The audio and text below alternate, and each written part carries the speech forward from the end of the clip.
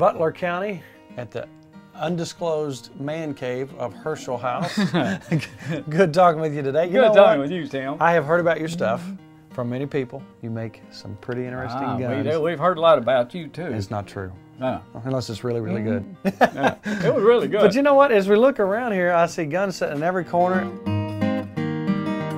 Now, how did you get inspired to do something like this? I don't understand it, really. When I was in the 4th grade, they had a Kentucky reader that was, the name of it was Singing Wheels, and it was all about the pioneer young boy that went out to Kansas to be with his grandparents, and that book inspired a lot into me. I've still got a copy of it. No kidding. But ever since then, and then my grandfather was just a wealth of knowledge and information about early American history, the Civil War, and what have you, and I think he instilled a lot of my appreciation of that. What are you working on now? This is a big rifle that I'm building for one of our friends. It's kind of a Kentucky style gun. In other words, it's got some features that were much like the rifles that were made here in the state. It's a 54 caliber, big bore, for he's a deer hunter and goes out west and hunts elk and all the big game. So we primarily enjoy building rifles for people that will use them and hunt with them. As I look at your gun, I'm seeing a lot of attention to detail. I mean, everything you do is you try to go according to the style that they were made in. Is that the fellow's name that's going to be on the gun? Yeah, this is my name here, H House for Hershel House, Gotcha. and then Woodbury for Woodbury, Kentucky. Gotcha. We kind of got a style going that they call the Woodbury School, our friends and associates at gun shows. But there's a real good craving for handmade stuff in this disposable society.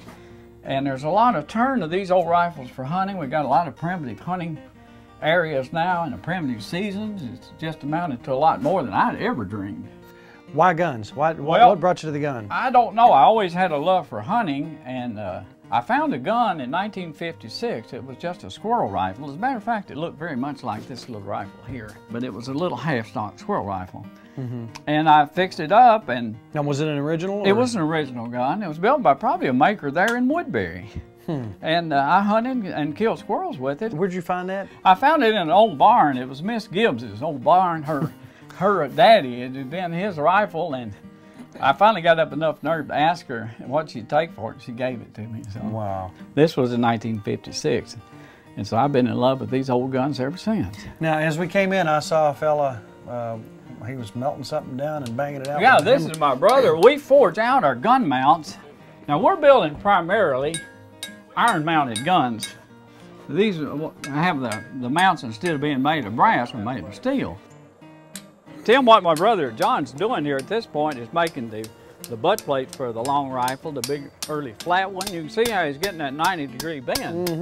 And we form all of these parts. I actually cut out the patch box from just sheet steel, scrap steel we had here. And we also, John's real good at making these trigger guards. And we do our side plates and ramrod pipes and a lot of the parts we've got friends though that make their living building these gun barrels for a living, so we buy our barrels generally. But what's created a stir about this handmade rifle, we welded the barrel up from a strap of metal and reamed and rifled it and everything, so it is literally. We made every screw, everything.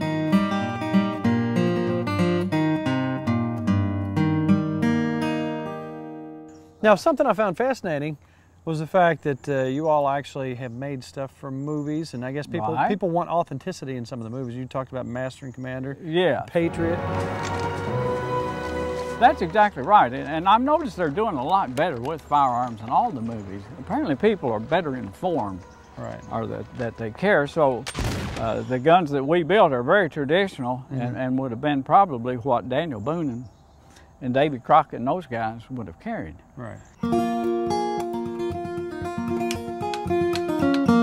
I'm going to stand back, and if you will, explain the loading procedures. It's a fairly simple procedure. You've got to have what we call the makings, and that, of course, is your main powder horn and your charger. You don't just pour powder down the barrel, you measure it out. This is the bullet pouch. You carried your wadding.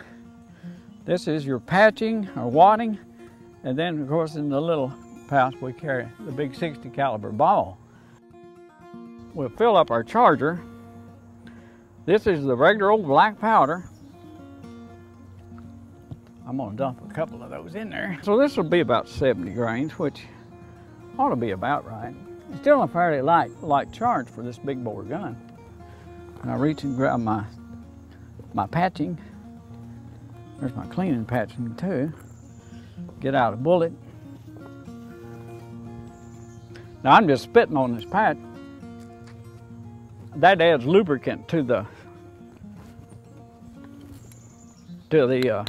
load, made it slip down better and keeps breaking up the fouling after you've shot a few rounds.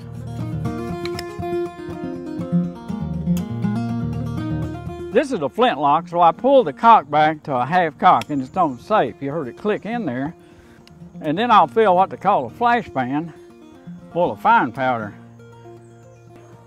Pull it back to full cock.